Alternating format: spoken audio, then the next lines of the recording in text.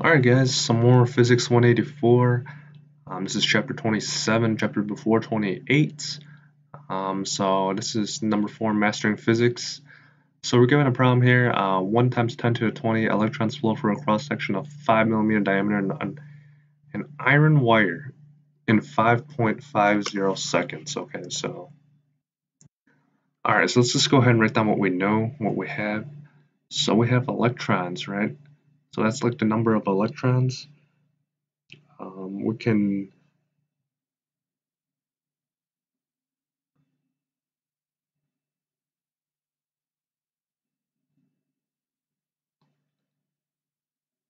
get the coulombs from this, right? So if we have 1 point, or let's just write it like this, 1e to the 20 electrons, right? We know that 1 electron is minus 1.6 e to negative 19 coulombs, so we can get the charge like that. And then we have the area, so that's just going to be 5e to the minus 3, and that's going to be divided by 2 and squared.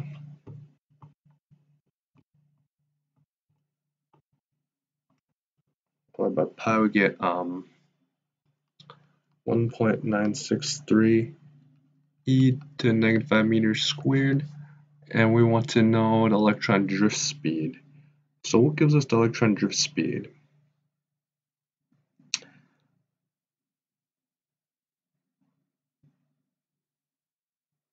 Well, we have to figure out what makes an amp.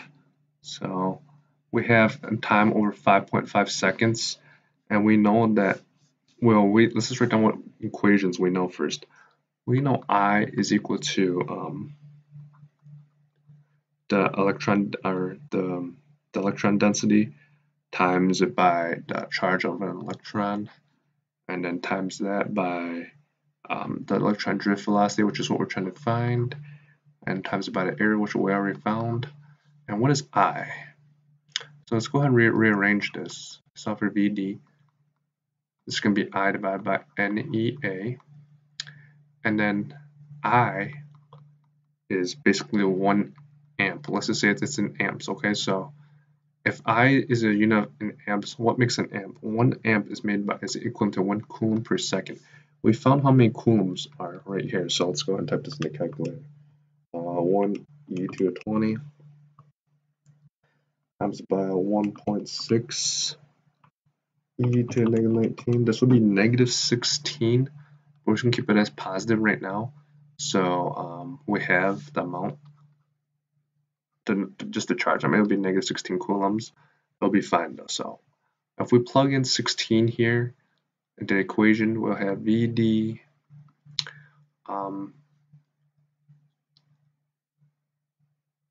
let's see. This equation will have 16 coulombs divided by 5.5 seconds. So we divide by 5.5. That gives 2.91 amps, which would be going for the I in this equation. Okay, so let's just go ahead and put in 2.91 and N. So we have to get this from the book. So in the book, there's a table that tells us what electron, or the charge density, and not charge density, but electron density of each metal. So let's go ahead and find this in the book. Okay, so in the book, the electron density for metals, or for iron, is 8.5 e to the 28. Alright, let's go ahead and pause this for a little bit. Alright, sorry about that. I had to get the book myself, but okay, but as we found in a previous problem, the charge, the electron density for iron is let's see here. Oops, let's not delete that. 28, so that's going to be meters cubed, or negative meters cubed.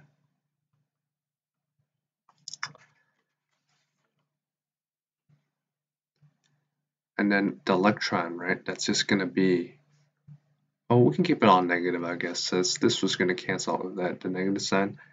So it's just going to be a 1.6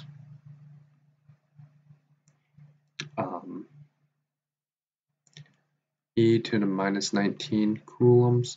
That's amps, so that's coulomb per second here. And then this is just going to be the area. So that's going to be a 1.963.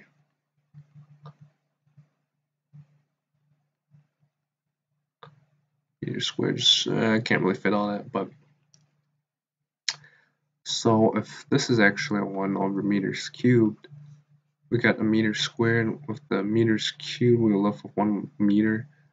So this meter is going to go up top here, and this coulomb's going to cancel this coulomb, so we're left with meters per second, right?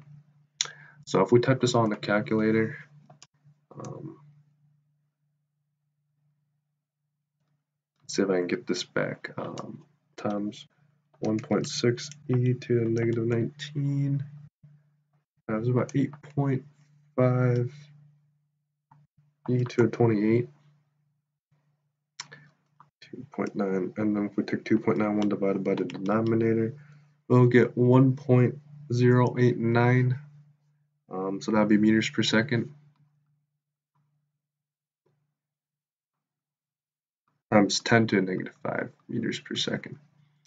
So we can get this in micrometers, which is what this is in. So we can just divide by or multiply by 1 e to the 6. So if we did that, we'll get 10.89 or 10.9 micrometers per second, which is in fact the answer they have here.